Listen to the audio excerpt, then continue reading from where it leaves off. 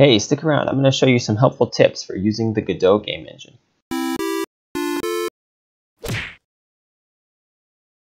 Hey everyone, my name is Artindi, and this is a quick show of 10 things that I found useful to know about the Godot Game Engine. These are mostly beginner tips and talk about some of the basic features of Godot, but even if you are a long-time user of the game engine, you might still find some of these things listed here as useful. So let's get going.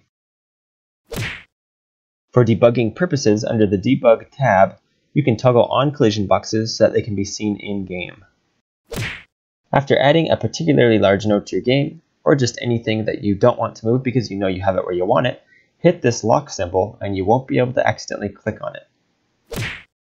If you have a bunch of one thing in your nodes, for example in my game I usually have a bunch of lights that I've copied and pasted, then by using a normal node with a good name, you can make all your items children of that node and organize your nodes much like a file system, where things are collapsible, save some space and stuff.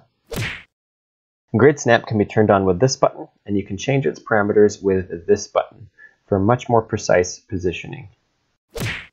With your grid snapping, it may be useful to know that you can toggle on and off an offset attribute for most nodes.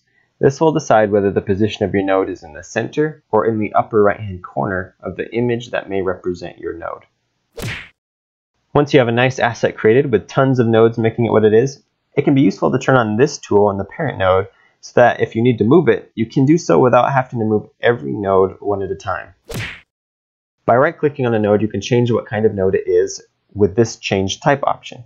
This can be useful because then you don't have to move all of its children around with deleting and making new nodes. If you have more than one scene in your game and you're working on a scene that is not the default starting scene, then you can hit the Play Current Scene button to play the current scene. Kind of obvious, I guess. I did say these were simple tips. If you have a really large scene with lots of stuff in it and you want to find a particular one, you can double-click on the image of the node and it will set focus on that node. Also, for really large scenes, infinite scrolling. Instead of doing this, you can do this, at least until your mouse cursor falls off the edge of the table. Let me know if you would like to see even more beginner tips, or maybe some more advanced tips. I'm down for whatever. Otherwise, as far as these 10 tips go,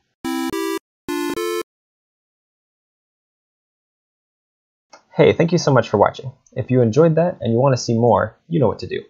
Otherwise, feel free to leave a comment, question, or suggestion down below, or you can even shoot me an email. Any feedback is much appreciated. Thank you so much.